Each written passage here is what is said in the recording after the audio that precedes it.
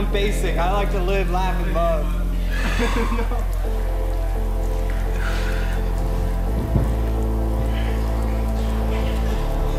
No. Gotta start somewhere. That's the hardest part. Start.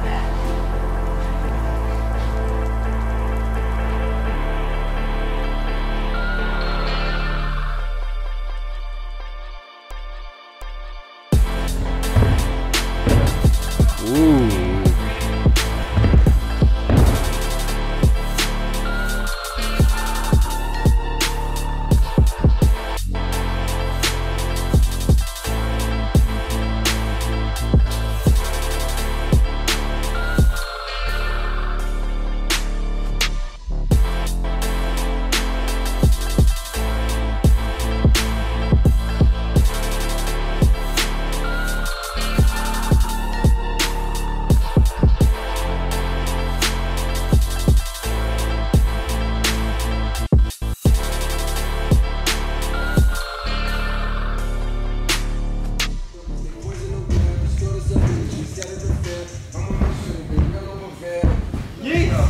Whoa!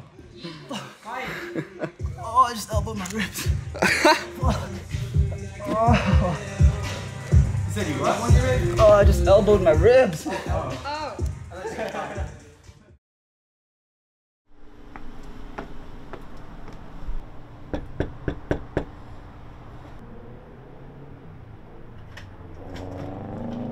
What's up?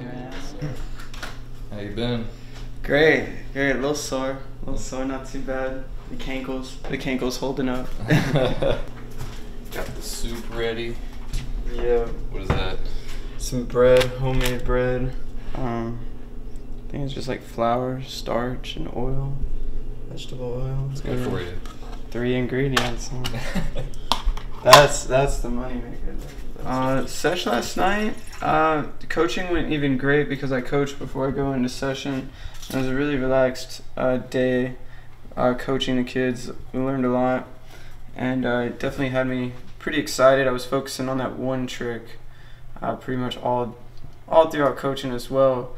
Gumby cork. Very scurry trick, but it's not going to be scurry today. Just because it was one of those tricks that's haunted me for so long, like eluded me. Every time I get up to the batter's box, it'd just be like, strike. So last night we swung for the fences, and it was definitely it worked out a lot. Oh, yo, one shot. I did it. You found her. Yes. I did it. Let me see it now. What you making here? Hello, Jello.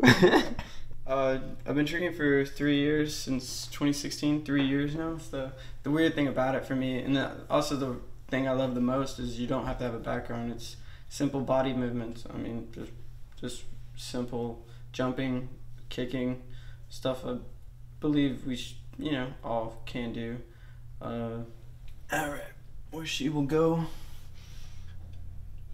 and wait till her arrival of 8 hours. 8 hours? 8 hours. 8 hours. Did I just spill something?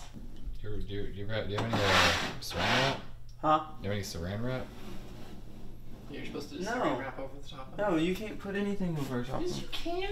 No, if you put something over top of it, that heat that's in there will not be able to go anywhere, so it's never going to dry. Actually, it's in a refrigerator. It's cool. The entire temperature is whatever you have it set to. Yeah, but if you cover the top... It still allows heat to escape, though. It condensates on the top. Okay, and that water will actually go to the bottom, and then when you go to eat it, it's going to have some really watery, like runny stuff that's not going to taste too good. Well, if you're worried about it, then poke some holes in the plastic. Actually, I'm not worried about it at all, so I'm just going to leave it the way it is.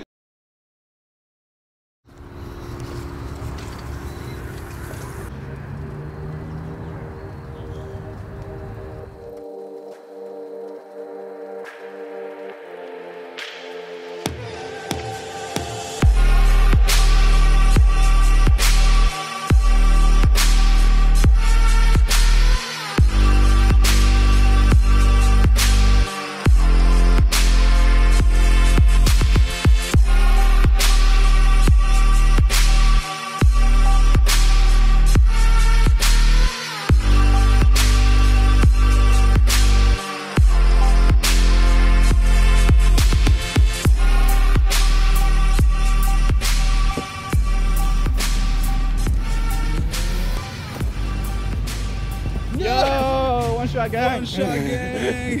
Fuck yeah. I read.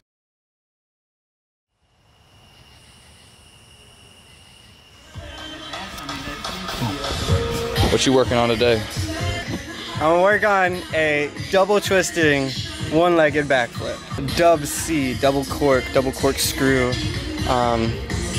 Frightening. Woke up this morning picturing it. So then it's gotta go. Work and everything just made me a little tired. But I'm gonna picture it. I'm gonna picture myself doing it, landing it, stopping it, and moving on to the next one.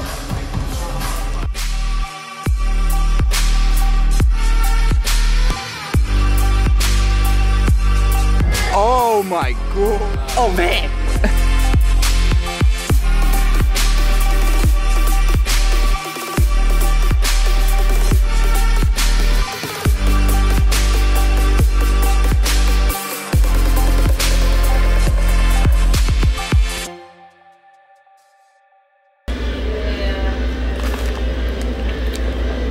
My mindset going in today was a little lackluster, so I knew I was gonna have to already like kind of really dig.